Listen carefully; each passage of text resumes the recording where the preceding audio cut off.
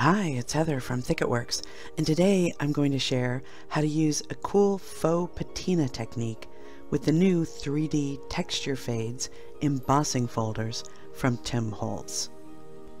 This technique depends on Metallic Cardstock, and if you want to make your own, I'll link to the video that shows you how to do just that. For this demonstration, I'll be using the Foundry 3D Embossing Folder and also the Mechanics 3D Embossing Folder, both of which are really cool industrial designs. If you're using a Sizzix Big Shot or Big Kick, you'll only need a single cutting plate placed on top of the embossing folder before you run it through your machine. That supplies plenty of pressure to create a vivid, deep impression. Create as many embossed panels as you'll need for whatever project you're embarking on. I needed quite a few to cover a cigar box, so I ended up with 6 panels of each design. If you're embossing regular cardstock, make certain to spritz it lightly with water prior to embossing. That will prevent it from tearing. We'll begin building up the layers for a fun faux verdigris effect with archival ink in coffee. This is a nice rich brown that brings the golden tones of the foil to an even richer depth. Next, I'll be adding Viridian archival ink to give a slight green undertone to the card. For rich teal accents, I'll reach for archival ink in aquamarine. That will bring a little more intensity to the final finish. And yep, I'm enjoying that. That looks nice and rich. To bring in a little bit of grunge, next I'm reaching for Metallic Luster in Copper Kettle. This is a metallic wax similar to Inca Gold, and you just buff it onto the surface with a fingertip. This adds just a hint of fantasy rust tones to the piece. I'll follow this same procedure for all of the little Foundry panels. But next, I'm going to turn my attention to the Mechanics panels, and this will begin with Iced Espresso Metallic Luster. This is a rich medium brown metallic wax, and it's going to tone down that gaudy gold finish. The next layer on this 3D texture fade will be Metallic Luster in Copper Kettle to bring out that sort of rusty feel to portions of each panel. And now we have a more nuanced finish. Once this wax is set, now I'm going to come in with the archival inks first in Viridian for green accents.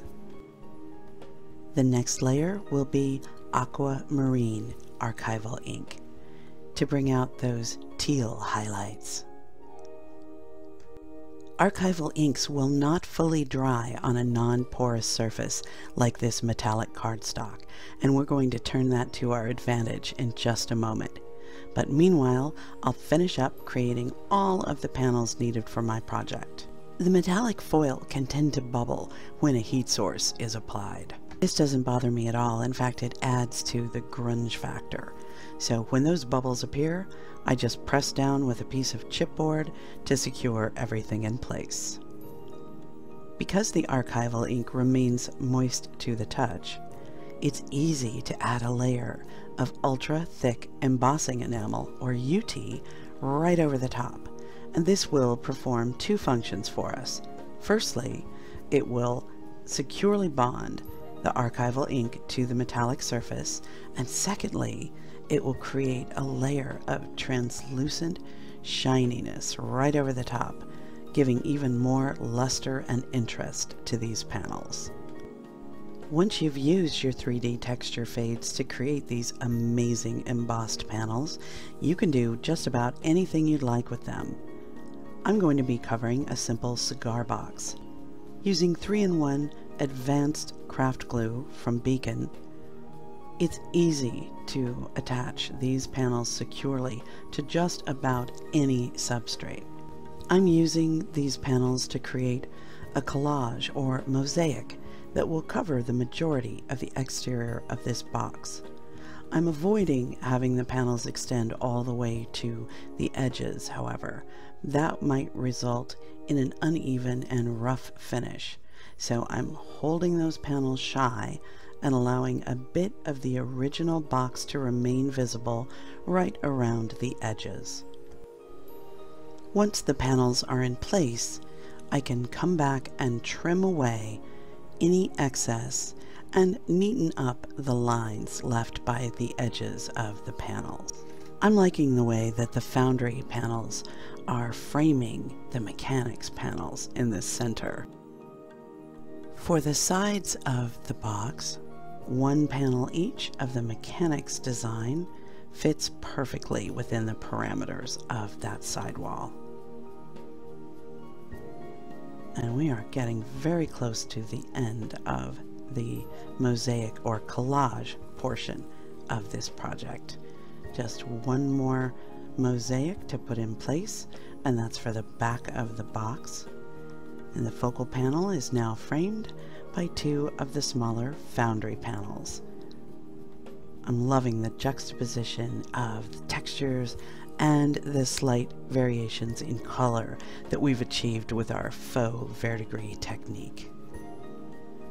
The addition of the UT coating just gives this a luster and depth of finish that I adore, bringing all that exquisite detail to vivid life. The layers of metallic waxes and rich archival inks create a subtle and beautifully complex finish. I'll be using a Sharpie oil-based marker to create a black frame around the edges of the entire box. I love these markers. You can see it's such a rich dark black, and because it dries to a semi-gloss finish, it has almost a lacquer feel at the end of the process. As a bonus, it dries really quickly. And there we have it. A great way to use the new 3D Texture Fades Embossing Folders, plus a Faux Patina technique to help you really bring them to life. Add a few lining papers to the inside of your box, and you have a beautiful presentation piece for a friend, or a treasure box for yourself. If you haven't yet tried the 3D embossing folders from Tim Holtz, I hope you'll give them a try. There are unlimited possibilities with these amazing tools. Thank you so much for hanging out with me today. It's been a pleasure sharing these techniques with you. Until next time,